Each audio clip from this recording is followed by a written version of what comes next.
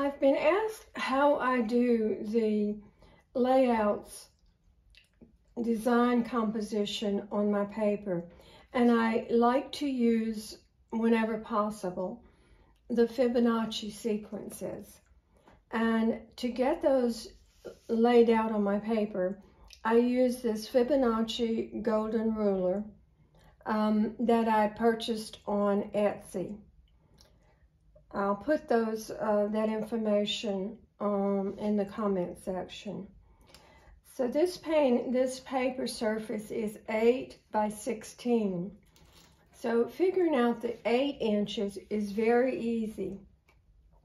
The ruler has regular 12-inch increments at the top and the Fibonacci equivalents on the bottom.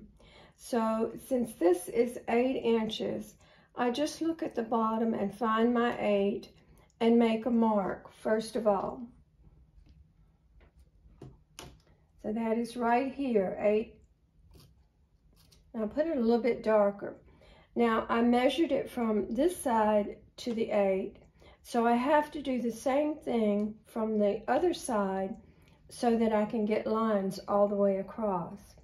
And the easiest way to do that is just to move this 8 to the edge of the paper, right here, and make my second mark here.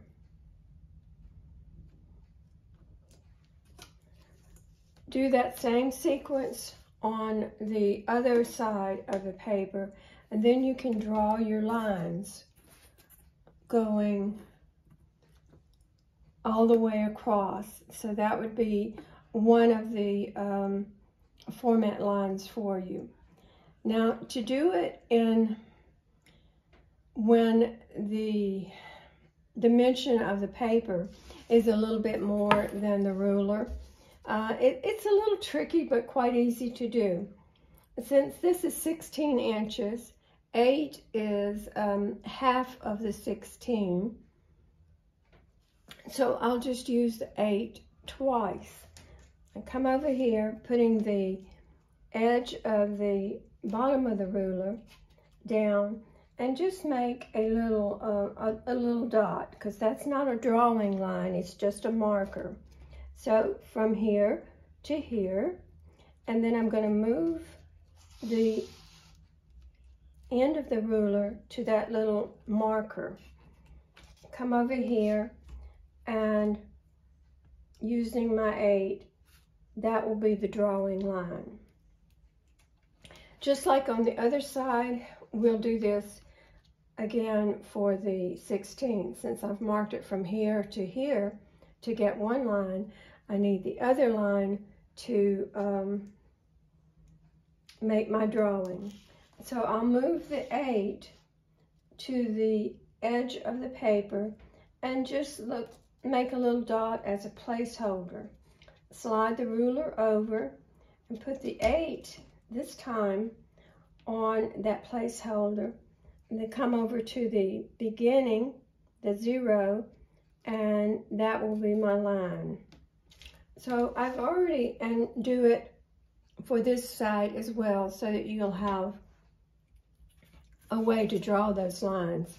So I've already drawn this line and this line. And anything that I place in this area, where the lines cross, that will or should be the center of interest, or the very close to the center of interest. I make my lines with a pastel pencil very lightly across so that I'll be able to apply the pastel on top of it later and hide those lines. But they're very informative throughout the drawing. As a little extra tip, another way that you can do that, once you have this first reference line, you can use the top of the ruler, which is regular measurements, lay it on 0, and I find that my line comes out at 6 inches plus one little tick mark, which is 1/8. And then come over to this side and put that 6 and 1, and again, that's the line.